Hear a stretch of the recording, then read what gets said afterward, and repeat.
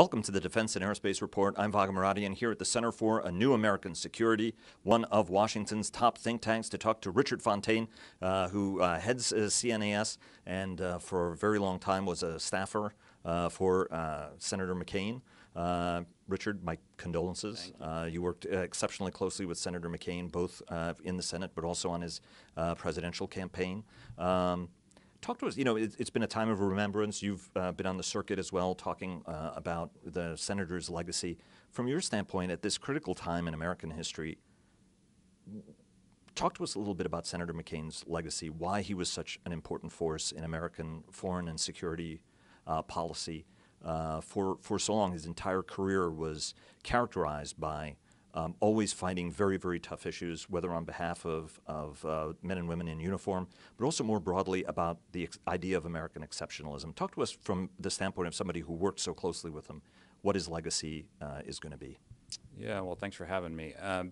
Senator McCain, first, his legacy is one of service to the country, not just because of his own service to the country, 60 years of his life spent in service to the country, but because of how much he believed in the nobility of service to America and how much he believed in America as a force for good in the world. And that then tied into his view of American exceptionalism.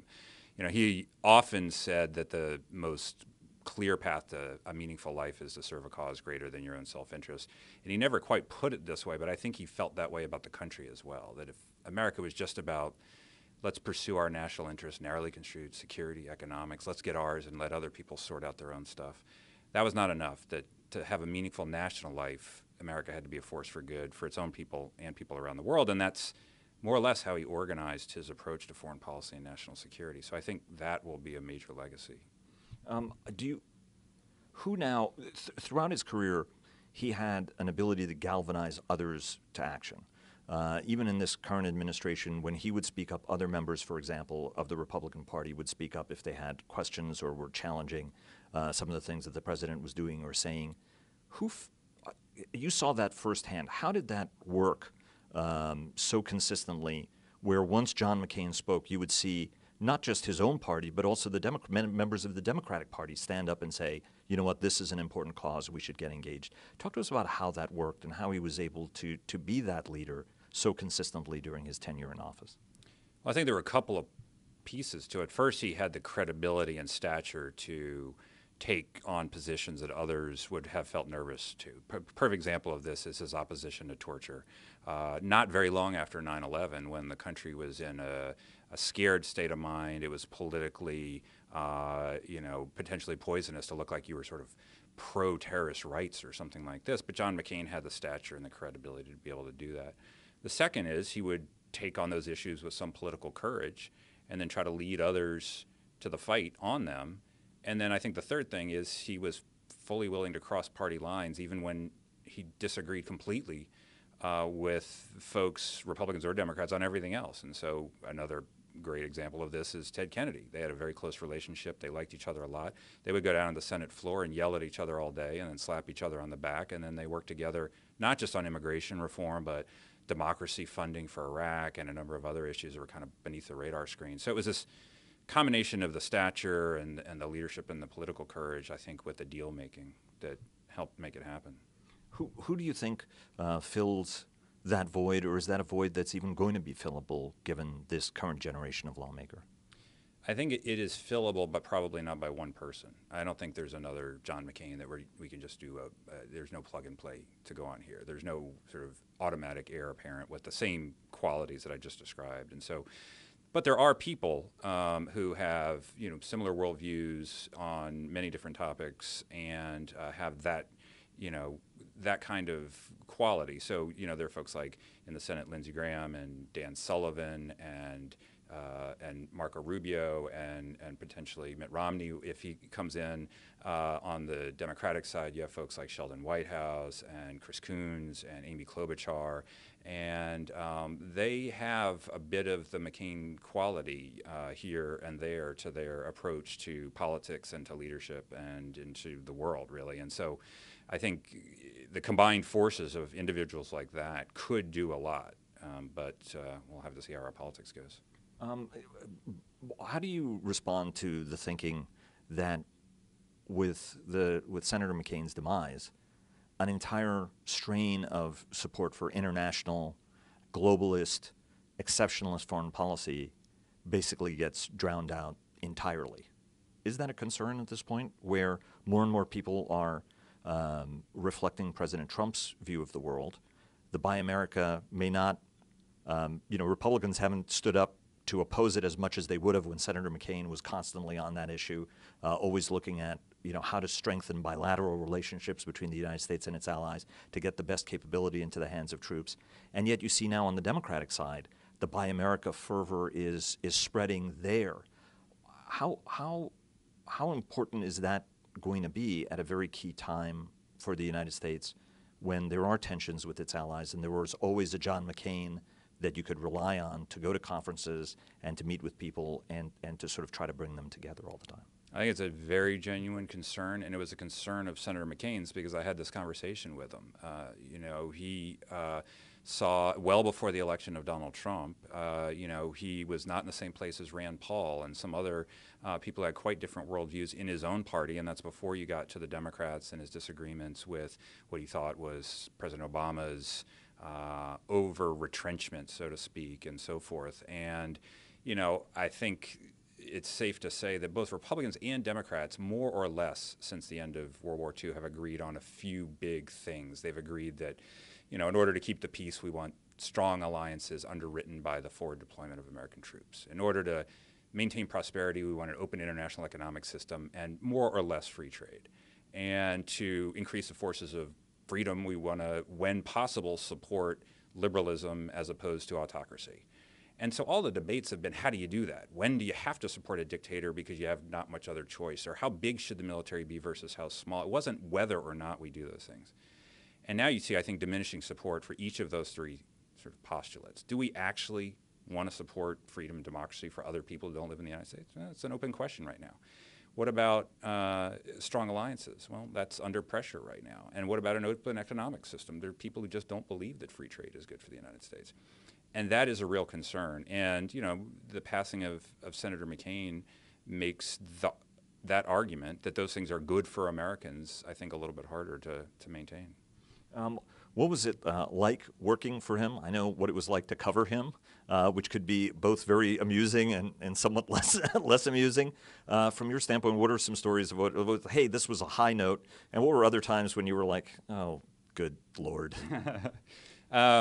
Well, in a day, you could have 3 in each category. So that was the great thing, but always the unpredictable thing about Senator McCain was that you never quite knew what your day was going to have, particularly when you're traveling with him or there was a big bill on the floor or something like that. I can remember many times him calling me while I was in the car on the way to work and saying, that he saw something on page A19 of the Wall Street Journal, and he was outraged. And as soon as the Senate came into session, he wanted to go down on the floor with a hot speech and go denounce it. And not only did I not have a speech written, I didn't even have a subscription to the Wall Street Journal. I didn't even know I was still in the car.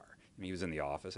I didn't know what he was talking about. So we'd have to then have that conversation, and I'd go in and try to scribble down a few notes or something like that, and then maybe get 3 bullet points out of the printer while we ran down to the Senate floor, and he was off and running. And he was, he was a member-driven person in that respect in a lot of different ways. And so there were a million different things that both exhilarating but unpredictable. And then, he also, as everyone knows, had the habit of speaking in public a lot and speaking his mind in public a lot. And every now and then, as a staffer, you would prepare something very carefully, and then a little bit like watching a high wire act. He gets to the end, okay, he did, he's okay, because, he always would speak his mind. And most of the time when he spoke his mind, it actually, improved whatever you thought the message should have been. But notice I use the word most of the time, at least from my judgment. And so, like every human being, he was by no means perfect and by no means a candidate for sainthood. And so you had a complicated, great man of history that you were dealing with on a daily basis, and it was exhilarating in a lot of ways. That's right. But he could also say things to people that made cooperation a little bit harder, but he never understood why the other person took it so seriously. Well, Senator McCain was a man of very strong convictions, and he felt very strongly about them. And he also had this view that he could just, be let's say, as clear and direct, and have the most vigorous exchange of ideas that one could possibly imagine. And then 2 hours later, you talk to the same person. All right, old pal, what are we going to do together? Let's go have fun and stuff like that. Not everyone responded, sort of snapped back to mean emotionally sometimes after those things as quickly as he did. I mean, I saw this as a staffer. Sometimes I would be on the receiving end of a little straight talk, shall we say, and then, by the end of the conversation, he'd start calling me old pal, even though I was a staffer and I was 4 decades his junior. And, we would talk about something else and we're off and running, and it's just par for the course. And so that was part of John McCain, too. That's right, because if you agreed with him, then you were on the side of right. And if you disagreed with him, you were somehow bankrupt and just not quite there in his view. Well, especially on a lot of these foreign policy and national security issues. I mean, if it was something on ethanol subsidies in Iowa, I think you could probably see, the need for a little pragmatism here and there, or, there's some of these issues where there were, 2 sides of the story and something like that. But when it came down to, oppression of people in foreign countries, or the consequences of withdrawal from Iraq, or something like that, yeah, he felt very strongly about it and felt that there was one right side and the other side was not. He was known for having a temper, but also a very good sense of humor. I think this is one of the cooler photographs. I mean, you're not only, Richard, are you at the South Pole, but you're at the South Pole with John McCain and with an inscription. Tell us the story about the picture and use that as a springboard for Senator McCain's sense of humor. Well, this was about, 10 years or maybe 12 years or so ago, and we went down, obviously, to Antarctica, and we visited the South Pole, and we were looking at some climate change issues, which is a big priority of his at the time, and so forth. And so we stood there, and I had a camera and handed it to somebody, and what you can't see here is Senator McCain, literally seconds before this, turning to me and said, "Richard, we better make this quick because I'm beep freezing," which I hope I can beep on your show. And then, but my favorite part about it, and the reason why it's on my wall, is in here in my office, is his inscription, "To Richard, this is where you belong, John." And to me, that encapsulates a lot of his humor. He did threaten to leave me in Ernest Shackleton's hut while we were in Antarctica, and I chose to interpret that comment humorously and think I was right. But that's the humor of John McCain. Well, you got a twofer. I once met Sean Connery at the Taj Mahal, but nobody immortalized that, and I didn't get a cute note from him either. But moving along, there's a lot of discussion now. I think everybody appreciates and sees Senator McCain as a hero. Obviously, the president had made some comments about that, but you noted when we've spoken about this that that's not what bothered him in particular. Talk to us about one of the issues, particularly from the campaign, and why it bothered him as much as it did, because you mentioned that is something with the Khan family specifically was something that really upset him. Can you tell us a little bit why? Sure, and I've seen a few articles and things over time that said, well, the sort of breaking point for John McCain was when Donald Trump said he wasn't a war hero. He likes people who weren't shot down. I had conversations with Senator McCain after that comment, and he never even brought it up. It really wasn't an issue. I mean, here's a guy who forgave the North Vietnamese. I mean, he's not going to hold a grudge about some offhand comment like that when it is about him. And I think his ego was perfectly fine after that. And I think it would be perfectly fine despite the debates about how long the flag is or is not at half-staff around the White House. I don't think he would care at all.